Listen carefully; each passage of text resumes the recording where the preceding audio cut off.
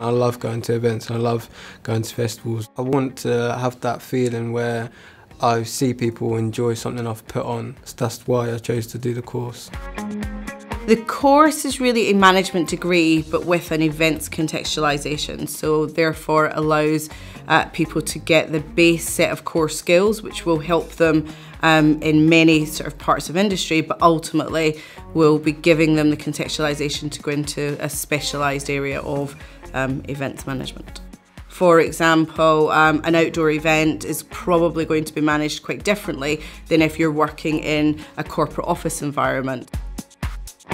After degree, you want to obviously find work, so I felt like if I come to careers university, they're going to push you more to find a career in the industry. I feel like they're sort of mentors rather than lecturers, passing on their experiences, their knowledge of the course, so it sort of builds you as a person, like knowledge-wise and academic-wise. The big positive of London for events is the variety of events. So it's a hub for events, but not just the corporate events or the meetings industry, but actually for international sports events.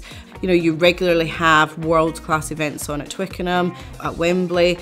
You've also got the O2, which, you know, is host to a huge variety of events, not just the traditional music events. Here they teach you how to be like individual and manage yourself.